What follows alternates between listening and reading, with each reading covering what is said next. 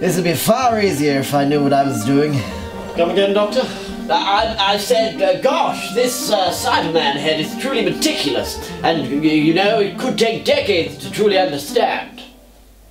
Well, we have eternity in the road, so you've got plenty of time to decode it. Thanks for the reminder, Brigadier. Now, what can I do you for? I came to follow up on that time anomaly you discovered.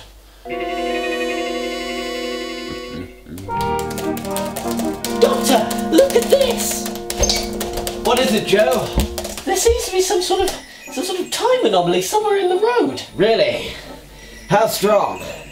You don't know, but the readings are clear as day on the screen. Well, of course I know. I just want to see if you're improving. I do so care about your growth. Oh, Doctor, you do so care about my well-being. Well, of course I do. Why else would I keep you around?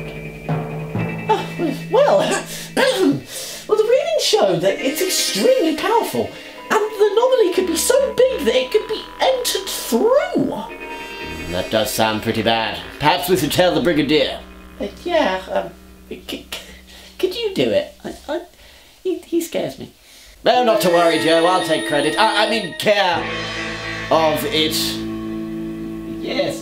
Yes, I did indeed discover it. Well, we must find out its location and stage a large-scale attack. Well, I don't think that's wise. In fact, I think it's utterly ridiculous. Because my sources tell me that time anomalies are not technically, how you say, alive. So a full frontal assault will do nothing but waste everyone's time. I'll have you know that a large-scale attack is never a waste of time. The troops get practice in, I get to watch like a giddy schoolgirl, and you never know what could be on the other side of it. What was that middle one? Doesn't matter. The point is, find it. Those are your orders. Understand? I'll get right onto it. Excellent. Carry on.